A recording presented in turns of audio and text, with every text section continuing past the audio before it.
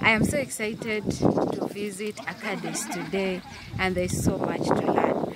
I'm definitely impressed by the work that is being done here. When my first impression when I came in was this should be in a town somewhere.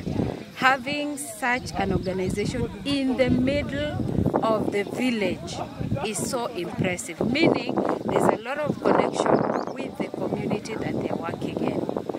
My greatest takeaway today is the M&D.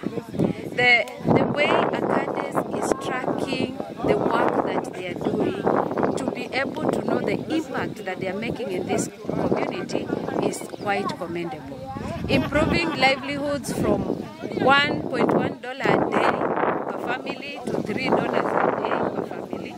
I mean, that is impressive. So keep up the good work, keep up sharing this, and prove that Africans have solutions for Africa.